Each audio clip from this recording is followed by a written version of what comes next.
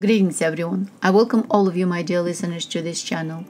And let's give all the glory to our Father in heaven and His Son, Lord Jesus Christ, for all the visions and revelations. This word was given to me on the 22nd of June, 2024. The Lord says that revival is coming. Your country will be swept by my fire. And at the beginning, he's talking about the United States of America. In the vision, I see an arch that was shown to me before in prayers, and it is connecting the east and west coasts. I see the east coast and Miami and the state of Florida, and I see a fire. I see a fire, and I hear spiritual fire will consume your nation. My glory will fall on those who are hidden from the prying eyes until this time. They will be raised up, calling those who were fallen to sin. The Lord gives me an understanding that those who were impossible to think or imagine that they will repent will indeed repent. It's like something came off of their eyes and suddenly they can see. He says, spiritual blindness, lift off. They will see my truth in plain sight. They will carry a torch for me and set ablaze places that didn't know me. I see then Africa, Nigeria, fire, fire, Namibia, famine, famine. The Lord gives me an understanding that famine is coming to Africa. Also in a vision, I see a bluish smoke over the land. He gives me an understanding that it's from some kind of wildfires in the regions. And then I hear word blight.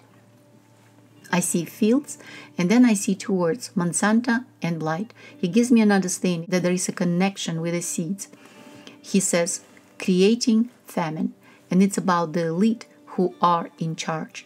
Everything in place, pre-planned food shortage. And that was in quotes. So the food shortage was pre-planned. Also, he gives me an understanding about specific rules that were put in place to create shortages for food. And it's not just about Africa, but about other countries. They were pre-planned. And he says, depopulation agenda. The Lord says also that he will use it as certain things the Lord let happen because it opens people's eyes to the true evil. And he calls it organized crime against humanity, against my creation. And then he continues, I will set a fire where it was never been before. And I see Japan and this word, boldness. And the understanding is given that it's about Japan, that this boldness will come to Christians in Japan. Because previously they were almost invisible, suppressed by the government's intolerance to Christianity in Japan. I see again boldness, and the understanding is given that people will stand up for the Lord no matter what.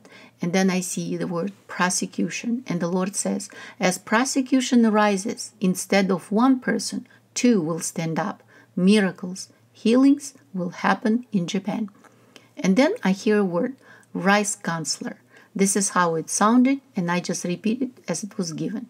The understanding is given that the person holding an important position will be replaced in Germany, and it is in connection with mass migration and that they silently allowed countries' borders be almost erased. In a vision, I see a face of Olaf Scholz, and here, Bundestag. I see Germany and it's shaking. And then I saw riots and fires in Germany. Then in a vision, I see an explosion in Ukraine. The understanding is given that it's done by Russia in Ukraine. It is a big explosion followed by a fire. Then I see a word, Kiev.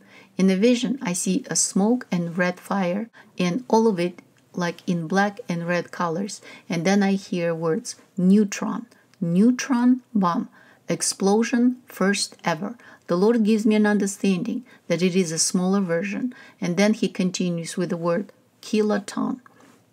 Then I receive a download that it is to scare and show that they are very serious, meaning Russians.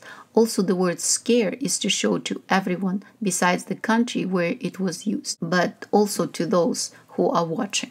I'm not sure about the exact location of this explosion. And then I hear word exposure. It is something to do with the US Army. I hear the word dissidents. And I pulled the definition from Merriam-Webster dictionary. Dissident can be a noun or adjective. Disagreeing especially with an established religious or political system, organization, or belief. As a noun, it will be a person who disagrees with what I just said in the definition of the word. And then the Lord gives an understanding that this is about people who are against those who are, in quotes, plotting with the enemy in the midst. And then I hear word treason. This is about treasonous acts in the U.S. Army. He continues, paycheck. And immediately the Lord gives an understanding that the paycheck comes from the foreign governments to those people. And I see these words, China, a big employer, siphoned money. And again, he gives an understanding that, in quotes, when economic burst happened in China, they got money and power. Then they used this money to pay to organize this bribery. In a vision, I see a creature that reminds me of an octopus with many tentacles going into different places. And I see these words, U.S. government, economy, military. The Lord gives me an understanding that Chinese workers were placed in key positions in the USA and in connection with computers. And then the Lord says, in quotes, the data was collected, used, and stolen. Also, they learned and took back this data, and in quotes, advancing their agenda in China. And then I hear these words, the enemy is at the door, sleeping giant is awake. This is the end of the word. If you heard about Jesus Christ, but do not have a personal relationship with him, and never said a prayer, I will help you. You can repeat right after me. And this prayer will help you to open the doors to know who our Lord Jesus Christ is. Because he is a gentleman. He is not going to barge in. Even though that he died for us on the cross, he still wants us to invite him. So please repeat after me. Dear Lord Jesus, please forgive my sins. I lay them down at your feet. I believe that you are the Son of God, that you walked in the flesh on this earth, that you died for me on the cross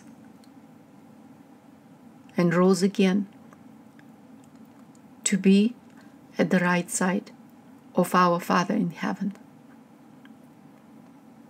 Please forgive my sins and come into my heart.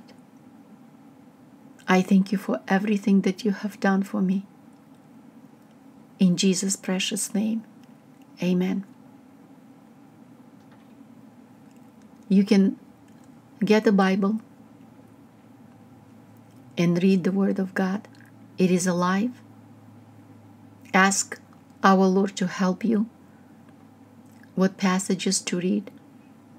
And also I recommend to start from the beginning, so you will learn more who is the creator of you and everything around you. Remember that God is good and he loves us. I'll talk to you later. Love you all. Bye.